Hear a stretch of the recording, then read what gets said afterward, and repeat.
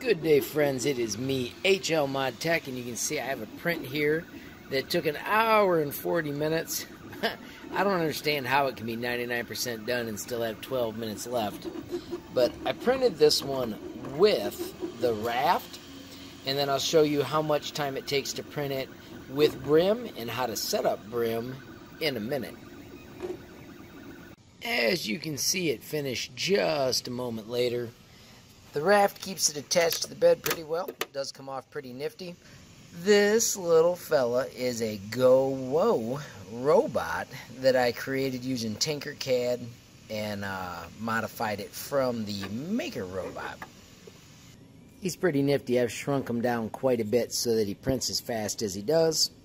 And then when you snap off the supports, which you can see are pretty snug, he will wiggle on all these axes.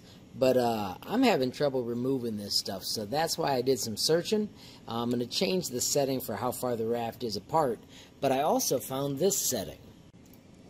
So if you go to your print settings and you do custom, and if you go down to, if you go down to the base layer, you can turn on what are called brims.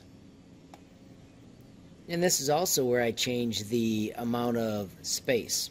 So I'm going to make that 0.15 to see if it's easier to have it removed. And then I need to click the little chunk to enable brims. But to do that, I need to shut off raft.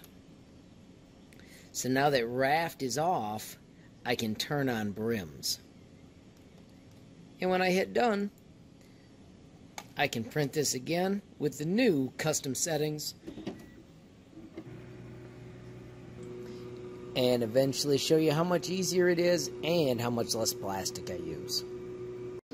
Alright, so you can see this is the Brim version. So there's a thin bit of Brim.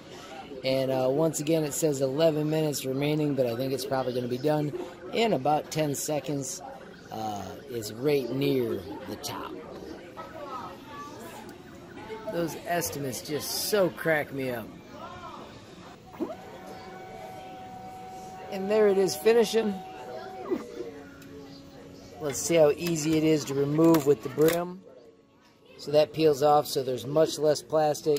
And then these just tear away instead of all of that raft that was attached before. So that's why I'm so fond of the Brim right now.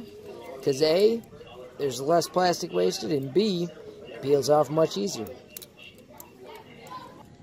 And so, my friends, when all is said and done and you've loosened up the little joints, Brim is a pretty darn nifty way to print your items frugal and fast. Thanks for watching. If you found this tip useful, please hit that like button. If you haven't subscribed, please hit the subscribe button.